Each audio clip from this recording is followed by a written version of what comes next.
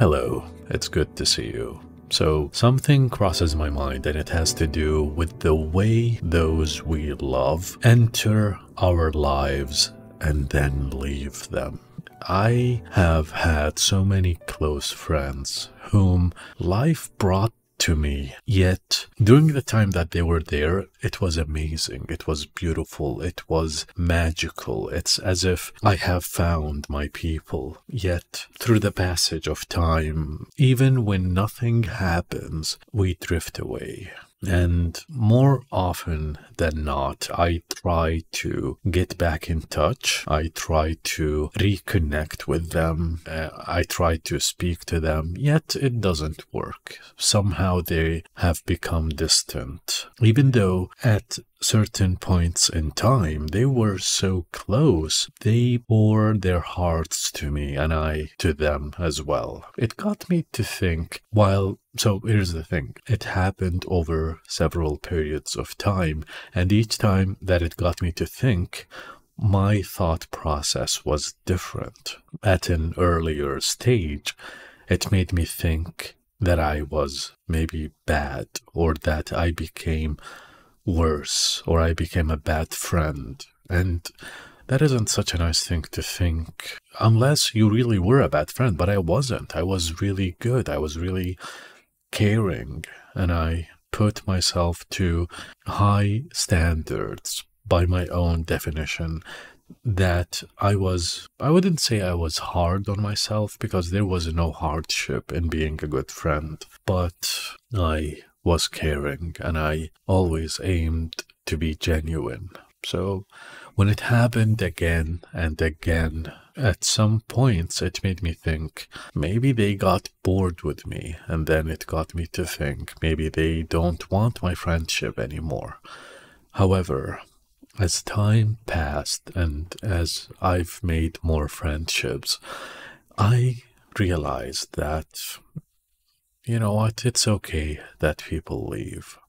It's okay that they just distance themselves from you. And among the most recent thought processes, I even was thinking that maybe it wasn't even about me. Maybe this person is going through so much that they have no energy to stay close.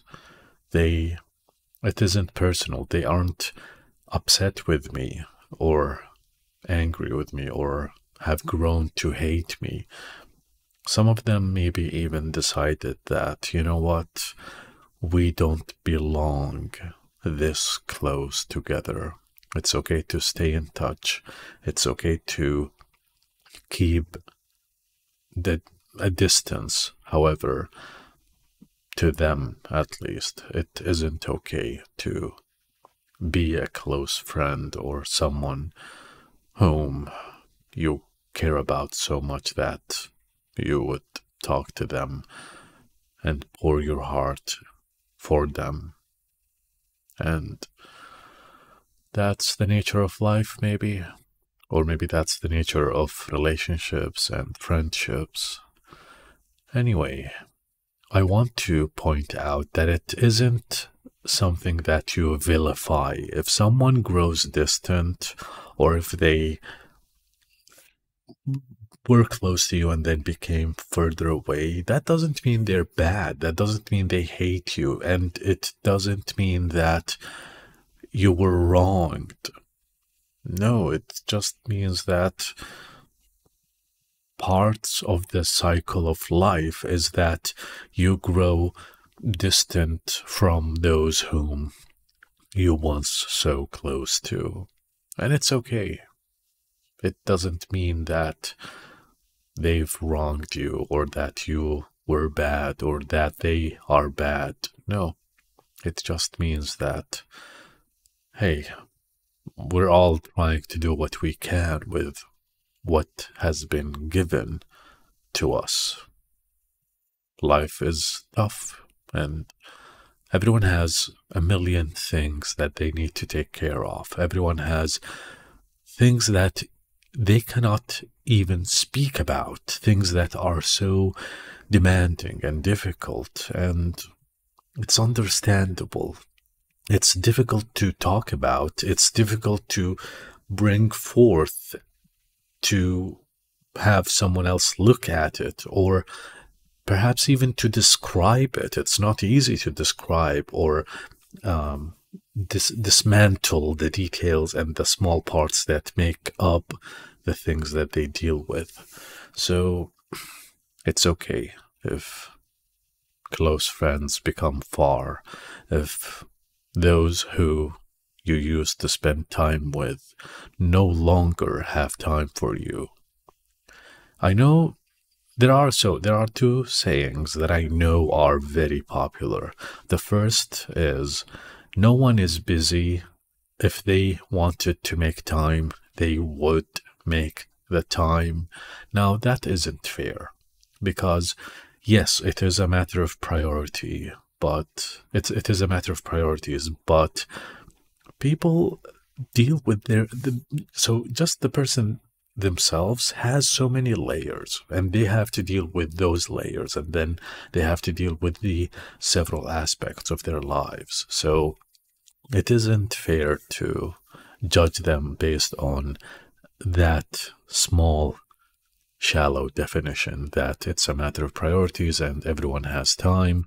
If they wanted, they could make time. No, it isn't as simple as that, and it isn't as personal as that makes it sound like. Now, the other thing is, everyone has their phone on them. Like, everyone can text you immediately or text you back or something like that. That also isn't true. Like, sure, if I would reach out, I would have my phone with me here. However, you as a person, your phone is secondary to your immediate environment. For example, right now I'm doing this recording, so my phone is secondary. I have to put it aside. If someone were to knock on my door, that would take priority to this recording. If this was a phone call and someone talks to me in person and they demand my immediate attention, I would have to finish up the phone call and then look at them and talk to them and see what they want. So the immediate vicinity takes priority.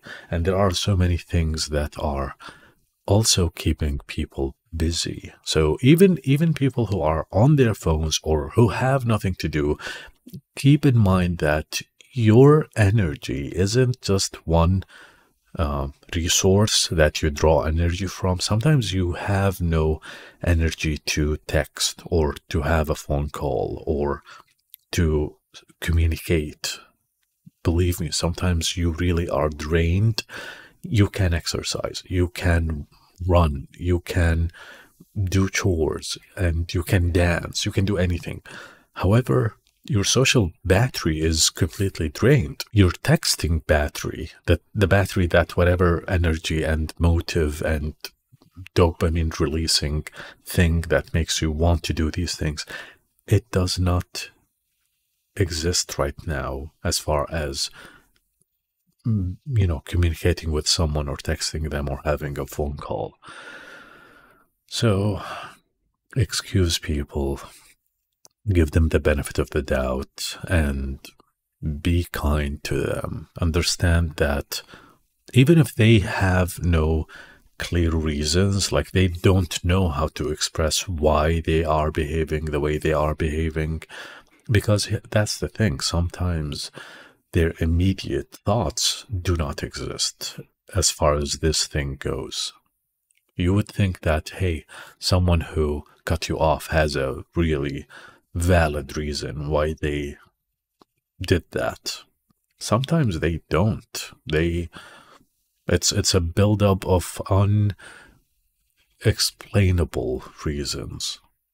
Sometimes it's just psychological. Sometimes it's just the way they feel or their vibe is off, whatever. And I know it isn't pleasant, but appreciate what has passed. Appreciate what you've had together with them.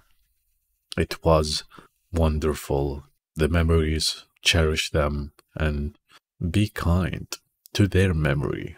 And even if they come back, if someone who abandoned you and time has passed, if they come back and they say hi, don't draw your weapon and punish them or say, aha, I knew you'd be back. Now it's time for you to take the medicine that you've made me take. Well, it's not a medicine, a taste of your own medicine. Yeah, it's time for you to have a taste of your own medicine. Don't be like that. Welcome them back. It's okay to talk to them. It's okay to communicate with them. Who knows? Maybe they've grown. Maybe they've developed into someone that isn't the same person that you used to know back then. And that's all. I hope you have a wonderful day. Take care of yourself, and I'll talk to you next time.